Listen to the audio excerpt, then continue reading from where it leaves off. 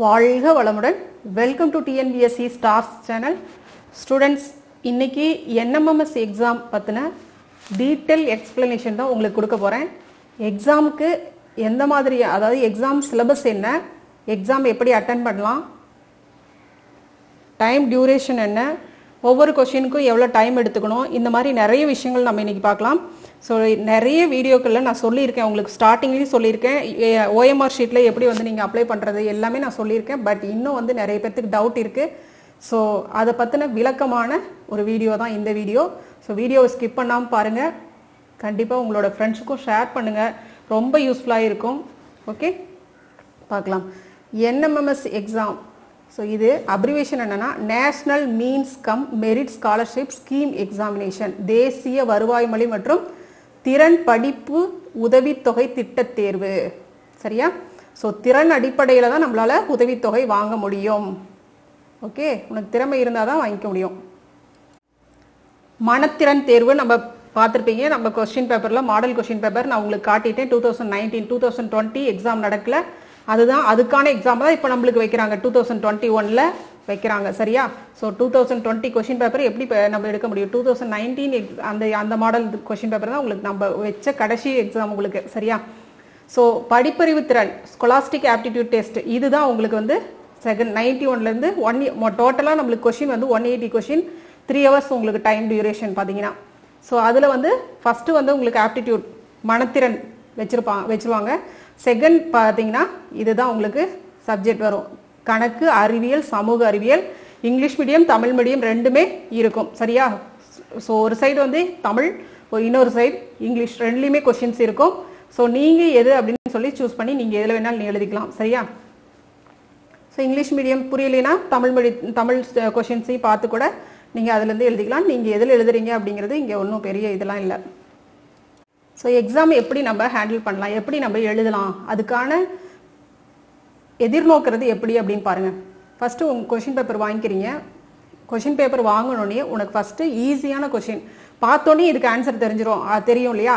அந்த மாதிரியான கொஷின்ஸ்லாம் ஃபஸ்ட்டு விடையளிக்கணும். சரியா? ஸோ அதை எளிமையான கொஷினுக்கு ஃபஸ்ட்டு நீ ஆன்சர் கொடுக்கணும். வரிசையாக தான் நம்ம கொஷின்ஸ்க்கு ஆன்சர் கொடுக்கணும். அதாவது 1 2 3 4 அப்படின்ட்டு வரிசையாக தான் நம்ம ஆன்சர் எழுதணும் அப்படிங்கிற அவசியம்லாம் கிடையாது. உனக்கு எந்த கொஷினுக்கு ஆன்சர் தெரியுதோ அதை நீ எழுதலாம். ஸோ OMR ஷீட் உனக்கு காட்டுறேன் பாருங்க.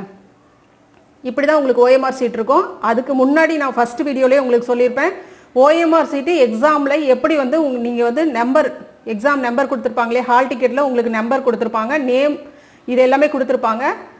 அந்த பர்டிகுலர்ஸ்லாம் அதில் நான் உங்களுக்கு காட்டியிருப்பேன். சரியா? ஸோ இந்த கொஸ்டின் அட்டென்ட் பண்ணுறதுக்கு முன்னாடி உங்களுக்கு ஹாலில் இருக்கிற டீச்சர்ஸ் வந்து உங்களுக்கு இன்ஸ்ட்ரக்ஷன் கொடுப்பாங்க, எப்படி எழுதணும், அந்த இதெல்லாம் எப்படி ஷேட் பண்ணணும் அப்படிங்கிறதெல்லாம் கொடுப்பாங்க. அதெல்லாம் பார்த்து நுணுக்கமாக கரெக்டாக எழுதணும். அந்த இடத்துல எந்த மிஸ்டேக்கும் பண்ணிடக்கூடாது, நிதானமாக ஹேண்டில் பண்ணணும். சரியா? OMR ஷீட் பொறுத்த வரைக்கும் ரொம்ப யோசிச்சு பண்ணணும்.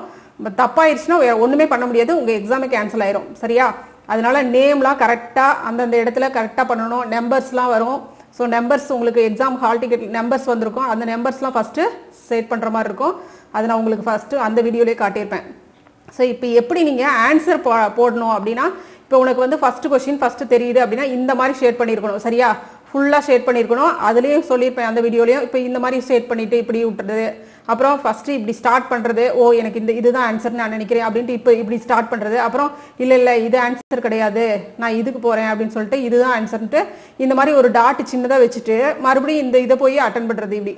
இப்படி பண்ணிங்கன்னா இந்த கொஷினே தப்பு. சரியா? நீ இந்த ஆன்சர் நீ கரெக்டாக இந்த இடத்துல ஷேட் பண்ணிட்டீனா கூட, பட் இந்த இடத்துல நீ ஒரு டாட் வச்சுட்ட பார்த்தியா, இந்த ஒரு கோடு, இந்த மாதிரி ஏதாவது கிற்கிள், இந்த மாதிரி ஏதாவது ஒரு இது பண்ணிட்டீங்க அப்படின்னா கண்டிப்பாக இந்த ஆன்சர் தப்பு. சரியா? நீ என்னதான் பண்ணியிருந்தீங்கனாலும் இது வந்து வேல்யூஷனுக்கு வராது. ஓகேவா? ஸோ இது இந்த மாதிரி ஒரு மெத்தட். ஓகேவா? ஸோ இது கரெக்டாக பார்த்துக்கணும். கரெக்டாக உனக்கு ஆன்சர் தெரியுது, இதுதான் ஆன்சர் அப்படின்னா கரெக்டாக அந்த இதில் மட்டும்தான் நீ ரவுண்ட் பண்ணணும். வேறு எதுலேயுமே இப்படி பண்ணிட்டு இல்லை நான் இதை பண்ணல அப்படின்னு சொல்லிட்டு இந்த மாதிரி ஸ்ட்ரைக் அவுட் பண்ணுறது, இந்த வேலையெல்லாம் இருக்கக்கூடாது. ஓகேவா? ஸோ போட்டனா கிளியராக ஒன்றில் மட்டும்தான் இப்படி ஷேட் பண்ணணும். Black ball point pen, black லெட்னு சொல்லுவோம், பால் பாயிண்ட் பென் சொல்லுவீங்க. ஸோ அந்த பிளாக் பால் பாயிண்ட் பென்னில் தான் நீங்கள் எழுதணும். ஓகேவா? ஸோ நல்ல பென்னாக நல்ல லெட்டாக வாங்கிக்கோங்க, நல்ல பால் பாயிண்ட் பென் வாங்கிக்கோங்க. இந்த மாதிரி ரவுண்டாக நல்லா நீட்டாக பண்ணணும். சரியா? இந்த கோட்டுக்கு வெளியில் போயிடக்கூடாது. கோட்டுக்குள்ளாரே போயிடக்கூடாது, அந்த ஒயிட் போர்ஷன் எங்கேயுமே தெரியக்கூடாது, ஃபுல்லாக ஷேட் பண்ணியிருக்கணும், நல்லா நீட்டாக ஷேட் பண்ணியிருக்கணும். ஓகேவா? ரைட்டு. இப்போ நீ ஃபர்ஸ்ட் கொஷின் பேப்பரில் ஃபர்ஸ்ட் கொஷின் எடுக்கிற, உனக்கு தெரிஞ்சிருச்சு, ஃபர்ஸ்ட் கொஷின் போடுற.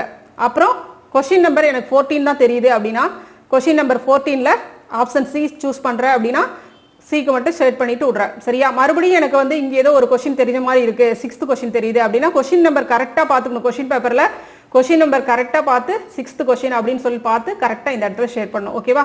ஸோ உனக்கு வந்து மொத்தமாக டோட்டலாக 180 கொஷின்ஸ் இருக்குது. 3 hours டைம், 180 கொஷின்ஸ் தான். சரியா? ஸோ கரெக்டாக பார்த்து பண்ணுங்கள். இதுதான் எக்ஸாம் இது பண்ணுற மெத்தட். ஓகேவா? சரியா? ஸோ இதில் வந்து உங்களுக்கு லைனாக கொடுத்துருப்பாங்க 91, 92, 90 கொஷின் முடிஞ்சோடனே மறுபடியும் 91, 92 அப்படி தான் ஸ்டார்ட் ஆகும் மென்டல் எபிலிட்டி இந்த இது பொறுத்த வரைக்கும். ஓகேவா? ஸோ மறுபடியும் இந்த மாதிரி எனக்கு 137 இது பார்த்தோன்னே தெரிஞ்சிருச்சு அப்படின்னா டக்குன்னு போடுறீங்க, இப்படி அவ்வளோதான். ரைட்டா? இதில் என்ன பிரச்சனை அப்படின்னா நீ கொஷின் பார்த்துருப்ப, அதாவது நீ ஃபர்ஸ்ட் கொஷின் பார்த்துருப்ப, மறுபடியும் நீ 10th கொஷின் உனக்கு ஆன்சர் தெரியுதுன்னு வச்சுக்கோ, போய் செகண்டில் போட்டு விட்ருவோம். நிறைய பேர் பண்ணுற மிஸ்டேக் அதுதான். அதனால கேர்ஃபுல்லாக கொஷின் நம்பர் பார்த்து இந்த கொஷினுக்கு இந்த கொஷின் நம்பர் அப்படின்னு பார்த்து கரெக்டாக பண்ணணும். ஓகேவா? ஸோ அதை கரெக்டாக ஹேண்டில் பண்ணுங்க. குட். பார்க்கலாம். அதான் சொல்கிறேன், வரிசையாக விடையளிக்கணும்னு அவசியம் கிடையாது. ஒரு கொஷினுக்கு வந்து 1 நிமிஷம் தான் டைம். ஓகேவா? மொத்தமாக 180 கொஷின் இருக்குன்னா உனக்கு 180 நிமிஷம் தான் இருக்குது டைம். ஓகேவா? அதனால ஒரு கொஷினுக்கு 1 நிமிஷம் தான், அது போதும் உனக்கு. டக்குன்னு ஈஸியாக தான் இருக்குது கொஷின். கடகடன்னு கொஷின் பார்த்து புரிஞ்சுக்கணும். அங்கேயும் வேடிக்கை பார்த்துட்டு இருக்கக்கூடாது. கண்டிப்பாக உன் பக்கத்தில் இருக்கிறவனை பார்த்து நீ காப்பி அடிக்கணும்னு நினச்சின்னா அது தப்பாக போயிடும். ஏன்னா உனக்கு கொஷின் நம்பர் வேற, அவனுக்கு இருக்கிற கொஷின் நம்பர் வேற. சரியா? ஸோ அதனால எங்கேயுமே காப்பிலாம் இந்த கொஷின் பேப்பர் பொறுத்த வரைக்கும் உன்னால் அடிக்கவே முடியாது. அது மைண்டில் வச்சுக்கோ. அவங்க பண்ணியிருக்காங்க, ஷேர் பண்ணியிருக்காங்க, நம்மளும் அதே அப்படியே பார்த்து ஃபாலோ பண்ணிடலான்னா தப்பாயிரும். ஏன்னா அந்த கொஷின் நீங்களே சொல்றீங்களா, அந்த கோடு வேற மாதிரி இருக்குன்ட்டு, அந்த கோடு ஒவ்வொருத்தருக்கும் ஒவ்வொரு கோடு இருக்கும். ஸோ அதனால உனக்கு வந்து இந்த ஃபர்ஸ்ட் கொஷினாக இருக்கிறது அவங்களுக்கு 15வது கொஷினாக இருக்கும். சரியா? ஸோ அதனால அப்படிலாம் பார்த்து காப்பி அடிச்சிடாதீங்க. ஃபுல்லாக டோட்டல் அவுட்டு, காலியாயிருவீங்க. பார்த்துக்கோ. ரைட்டா? உங்களால் ஃபர்ஸ்ட் 1 ஹவரில் நீங்கள் அந்த டைம் கால்குலேஷன் இருக்கணும். ஓகேவா? ஸோ 1 ஹவரில் என்னால் மொத்தமாக 180 கொஷின் இருக்குது அப்படின்னா 3 மணி நேரம் இருக்கு இல்லையா? ஸோ 1 ஹவரில் என்னால் 60லேருந்து 70 கொஷின் என்னால் விடையளிக்க முடியும் அப்படின்னு அந்த இது வச்சுக்கணும். ஓகேவா? ப்ராக்டிஸ் இருக்கணும். ஸோ கொஷினில் பார்த்தீங்க அப்படின்னா மோஸ்ட்லி வந்து உங்களுக்கு சின்ன கொஷின் தான் கேட்பாங்க, ஓரளவு சீக்கிரமாக படித்து போடுற மாதிரி. ஒரு சில கொஷின் ஒரு 4-5 லைன், அந்த இந்த கொஷின்லாம் பார்த்தீங்கன்னு வச்சுக்கோங்க, அதாவது உறவு முறை அந்த மாதிரியான கொஷின்ஸ்லாம் நம்ம பார்த்தோம் இல்லையா, அதெல்லாம் பார்த்தோம்னா கொஞ்சம் புரிஞ்சுக்கணும் இல்லையா? ஸோ அதெல்லாம் கொஞ்சம் டீலில் வச்சுருங்க. அப்புறம் கடைசியாக வந்து நம்மளுக்கு டைம் இருக்கும். ஈஸியான கொஷின் வேஸ்ட் பண்ணிடக்கூடாது இல்லையா? அதனால கொஞ்சம் ஒரு 4-5 லைன் வர மாதிரி படித்து புரிஞ்சு அப்புறம் போடணும் அப்படிங்கிற மாதிரியான கொஷினுக்கு கொஞ்சம் விட்டுட்டு கடைசியாக வாங்க அந்த கொஷினுக்கு. சரிங்களா? ஸோ அந்த மாதிரி கொஷினுக்குலாம் கொஞ்சம் டைம் எடுத்துக்குவோம். அதனால கொஞ்சம் டைம் இருக்கிறப்ப பார்ப்போம், அந்த மாதிரி வரணும். ஸோ கணக்கு மேக்ஸை பொறுத்த வரைக்கும் உங்களுக்கு அந்த எப்படி மெத்தட் போடணும் அப்படிங்கிறத நீங்கள் சீக்கிரமாக மைண்டில் சூஸ் பண்ணி கரெக்டாக டக்குன்னு போட்டு போயிட்டே இருக்கணும். அதே மாதிரி பெருக்கல் கூட்டல் கணக்கை மனசில் வச்சு, அதாவது எளிமையான பெருக்கல் கூட்டல் கணக்கெலாம் தான் வரும், அதை வந்து எப்படி வந்து போடணும் அப்படிங்கிறத கரெக்டாக அந்த ஷார்ட்கட் மெத்தடில் நம்ம சொல்லியிருக்கோம் இல்லையா?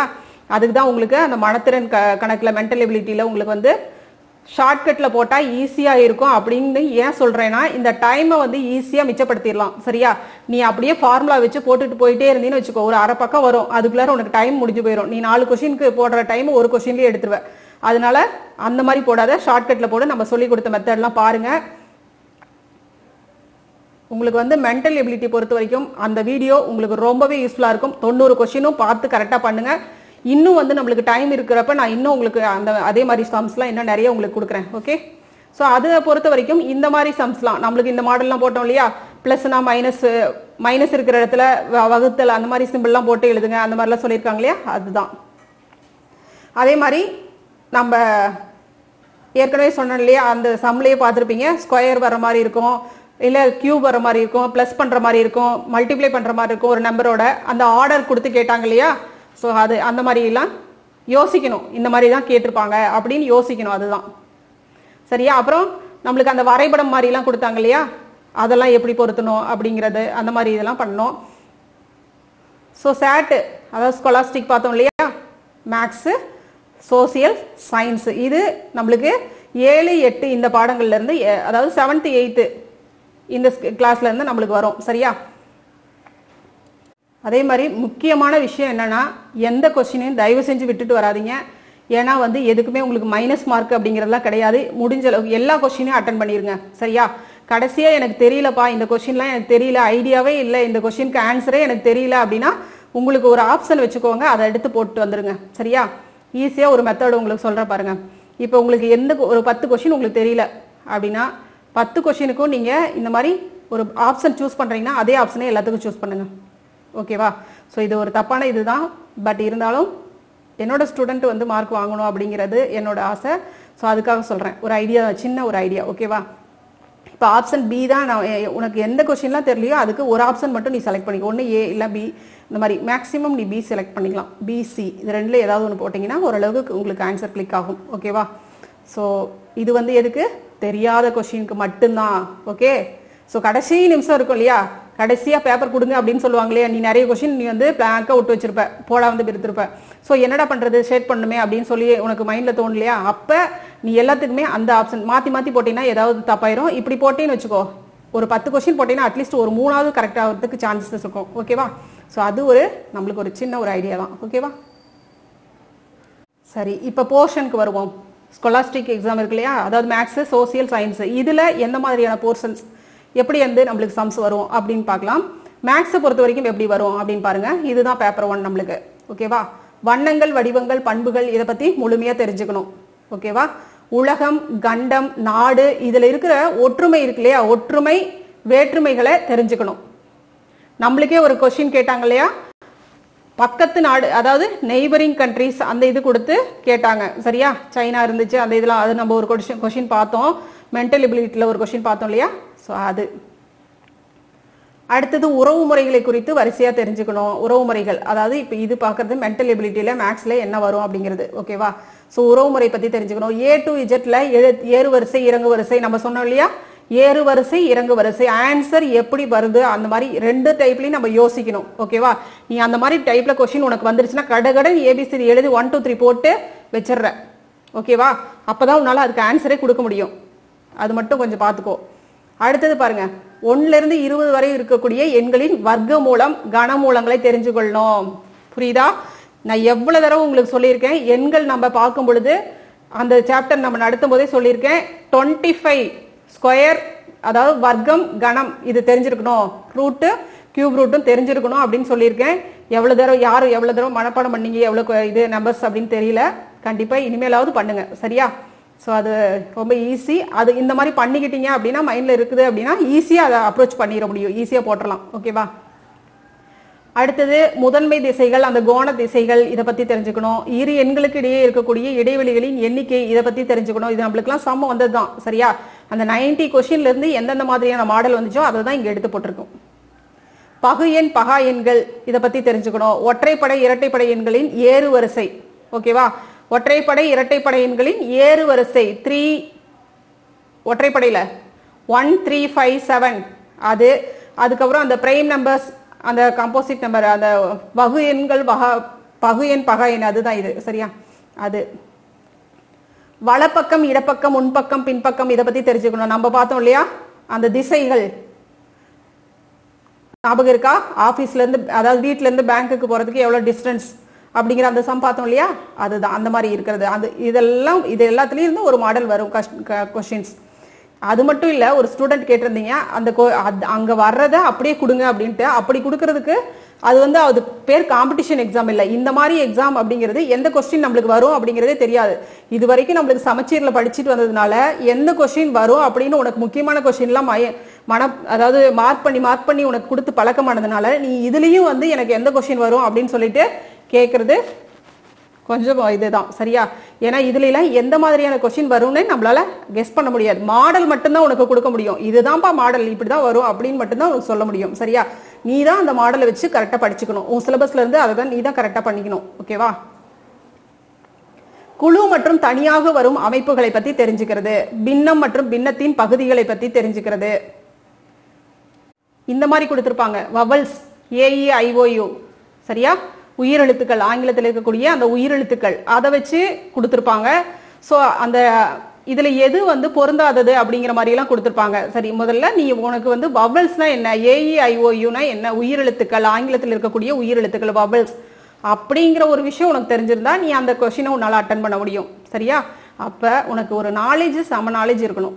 ஓகே, ஸோ ஒன்றும் இல்லை, இனிமே இருக்கிறத நல்லா ப்ராக்டிஸ் பண்ணுங்க. அந்த கொஸ்டின் 90 கொஸ்டினையும் நல்லா தெளிவுபடுத்தி புரிஞ்சுக்கோங்க. அந்த வீடியோவை பார்த்துக்கோங்க, 1க்கு 2 தடவை பார்த்து நல்லா தெளிவாக புரிஞ்சுக்கோங்க.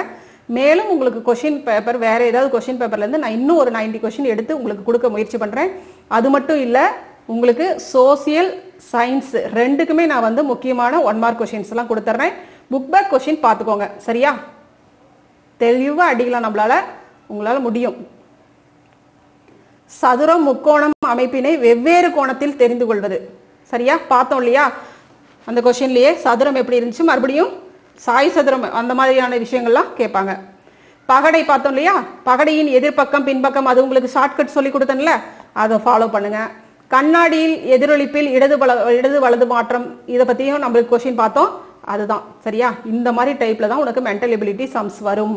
ஓகேவா? நீ வந்து எல்லா கொஸ்டினையும் அட்டன் பண்ணிட்ட அப்படின்னா உனக்கு வெற்றி நிச்சயம். அட்டன் பண்ணிட்ட மட்டும் பத்தாது, படிச்சு தெளிவா ஆன்சரை தெளிவா கொடுக்கணும். சரியா? எல்லா கொஸ்டினையும் முடிஞ்ச அளவுக்கு முயற்சி பண்ணி நீ கரெக்டான ஆன்சர் கொடுத்துருக்கணும். ஓகேவா? ஸோ கண்டிப்பா வெற்றி நிச்சயம். உன்னால வந்து நீ ஸ்காலர்ஷிப் வாங்கியே தரலாம். ஓகேவா? Okay தங்கங்களா, all the best. நம்ம இப்போ சிலபஸ் பார்க்கலாம். ஓகே, இப்போ கொஷின் பார்த்தோம் அப்படின்னா ஒரு கொஷினுக்கு உங்களுக்கு 1 மார்க் தான். ஓகேவா? ஸோ இப்போ எதுல இருந்து எப்படி நம்மளுக்கு இதெல்லாம் நம்மளுக்கு சப்ஜெக்ட். ஓகே, இந்த சப்ஜெக்ட்ல இருந்து தான் நம்மளுக்கு வரும் அப்படின்னு கொஷின் தெரியும். ஸோ இப்போ மேக்ஸில் எவ்வளோ கொஷின் வரும், அந்த கொஷின் பேப்பரில் பார்த்தோம். 2019 இருந்த கொஷின் பேப்பரில் பார்த்தீங்கன்னா 20 கொஷின் மேக்ஸில் கேட்டிருந்தாங்க.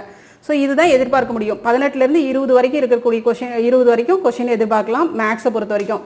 இயற்பியல்லையும் பார்த்தீங்கன்னா 10 to 11 கொஷின், 10 கொஷின் எதிர்பார்க்கலாம். அதே மாதிரி வேதியியல்லையும் அதே மாதிரி 10 கொஷின், உயிரியல்ல 15 கொஷின் எதிர்பார்க்கலாம். ஓகேவா?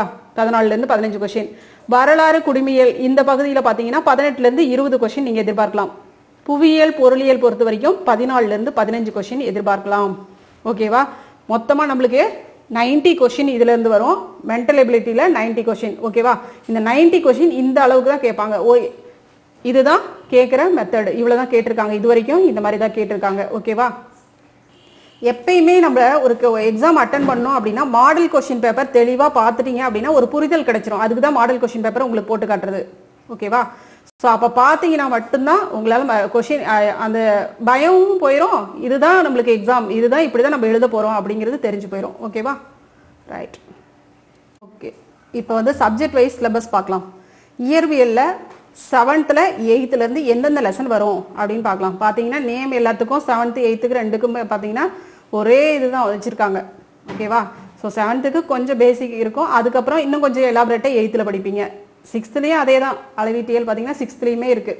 ஸோ இதில் 7th பார்த்தீங்கன்னா இயற்பியல் பொறுத்த வரைக்கும் ஃபிசிக்ஸ். ஓகேவா? இதில் பார்த்தீங்கன்னா அளவீட்டியல், இயக்கவியல், மின்னியல், வெப்பவியலும் ஒளியியலும் ஃபிசிக்ஸில். இதுல 8th அளவியல், விசையும் அழுத்தமும், மின்னியலும், வெப்பவியலும் உங்களுக்கு. ஓகேவா? இது இயற்பியல் போர்ஷன். நெக்ஸ்ட் வேதியியல்ல 7th என்ன லெசன், 8th என்ன லெசன் பாருங்க. வேதியியல்ல நம்மை சுற்றி நிகழும் மாற்றங்கள், பருப்பொருள்கள் மற்றும் அதன் தன்மைகள், எரிதல் மற்றும் சுடர். 8th நம்மை சுற்றியுள்ள தனிமங்கள் மற்றும் சேர்மங்கள், அணு அமைப்பு. இது ரெண்டையும் தான் நீங்க படிக்கணும். 7th 8th 2 போர்ஷனுமே தான் நீங்க படிக்கணும். ஓகேவா? ஸோ வேதியியல்ல இந்த லெசன்லாம் நீங்க படிக்கணும். விலங்கியல்ல அன்றாட வாழ்வில் விலங்குகளின் பங்கு, விலங்குகளின் உணவூட்டம், மனித உடல் அமைப்பு மற்றும் இயக்கம், விலங்குகளை சுவாசித்தல், இது 7th போர்ஷன். 8th வளரிளம் பருவத்தை அடைதல், நுண்ணுயிரிகள், உடல் இயக்கங்கள், இது 8th. ஓகேவா? ஸோ 8th ஸ்டாண்டர்ட்லேருந்து இந்த லெசனும் 7th இந்த லெசனும் இதுக்கு விலங்கியல்லேருந்து வரும். அடுத்து தாவரவியல்ல பார்த்தீங்கன்னா தாவரங்களின் உணவூட்டம், தாவர புற அமைப்பியல், வகைப்பாட்டியல், தாவரங்கள் சுவாசித்தல், சூழ்நிலை மண்டலம், நீர் ஓர் அரிய வளம், இது 7th. 8th பயிர் பெருக்கமும் மேலாண்மையும், தாவர உலகம், காற்று, நீர், நிலம், மாசுபடுதல், இது எல்லாமே நம்ம போட்டிருக்கோம் 8th. ஸோ இதெல்லாம் படிக்கிறது உங்களுக்கு ஈஸி தான், இது வரைக்கும் படிச்சுட்டு வந்துட்டு இருப்பீங்க சரியா. பயிர் பெருக்கவும் மேலாண்மையும், தாவர உலகம், காற்று, நீர், நிலம், மாசுபடுதல், ரொம்ப ஈஸியான லெசன் தான் எல்லாமே. ஸோ இதுதான் நம்மளுக்கு போர்ஷன் சயின்ஸை பொறுத்த வரைக்கும். ஓகேவா. ஸோ போர்ஷன் பொறுத்த வரைக்கும் நம்ம லெசன்ஸ்லாம் அந்தளவுக்கு தெரியும். 7th டோட்டல் 7th 3 டேர்மும் படிச்சே ஆகணும். ஓகேவா. First term, second term, third term. 8th பொறுத்த வரைக்கும் first 2 term, first டேர்மும் second term மட்டும் படிச்சிங்கன்னா வேலை முடிஞ்சிச்சு. ஸோ அவ்வளோதான். இதில் போர்ஷன் அப்படிங்கிறதுக்கு சொல்லிக்கிறதுக்கு ஒன்றும் இல்லை. ஓகேவா.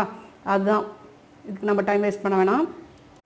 நான் உங்களுக்கு வந்து 1 மார்க் கொஷின் சயின்ஸ்லேருந்து சோசியல் வரைக்கும் உங்களுக்கு இப்போ சோசியலில் நம்ம 3 லெசன் பார்த்தாச்சு ஏற்கனவே.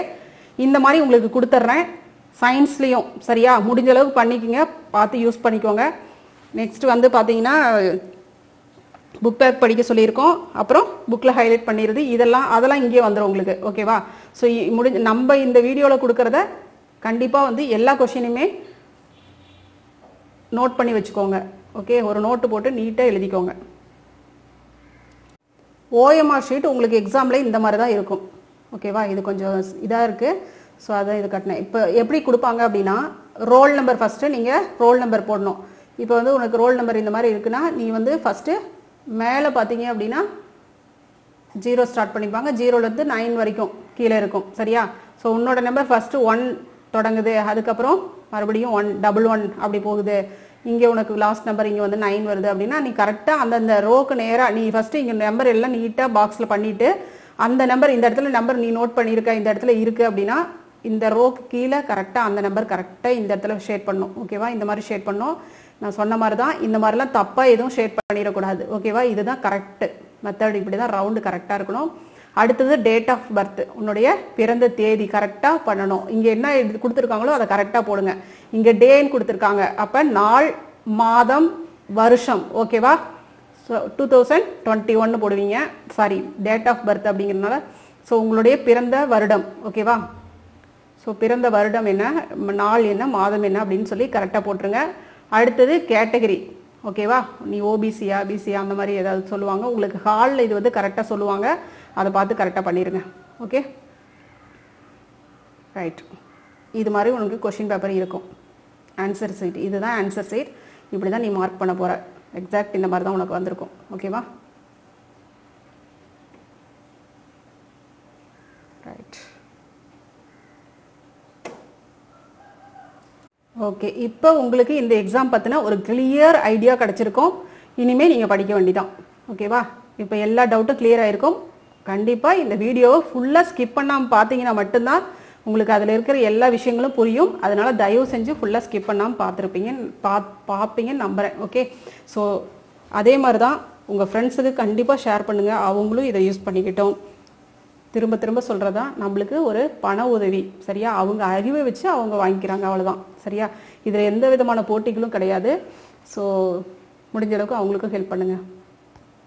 ஓகேம்மா. இங்கிலீஷ் மீடியத்துக்கும் கொடுக்கறதுக்கு ட்ரை பண்ணுறேன். ஏன்னா most of the student Tamil medium அப்படிங்கிறதுனால தான் நம்ம தமிழில் போடுறோம். இது மெயினாக தமிழ் மீடியத்துக்கான ஒரு எக்ஸாம். ஓகேவா. ஸோ கவர்மெண்ட் ஸ்கூலில் படிக்கிற ஸ்டூடெண்ட்டுக்கானது. ஸோ எவ்வளவோ ஸ்டூடெண்ட் வந்து கஷ்டப்பட்டுக்கிட்டு இருக்கிறாங்க, அவங்களுக்கெல்லாம் இது உதவிகரமாக இருக்கும். ஸோ இது போடுறது எனக்கும் வந்து ரொம்பவே சந்தோஷம். ஓகேவா. ஒரு மன நிறைவு, உங்களுக்கு உதவி பண்ணணும் அப்படிங்கிற ஒரு சாட்டிஸ்ஃபேக்ஷன், அவ்வளோதான். Okay okay தங்கங்களா. All the best. Thank you.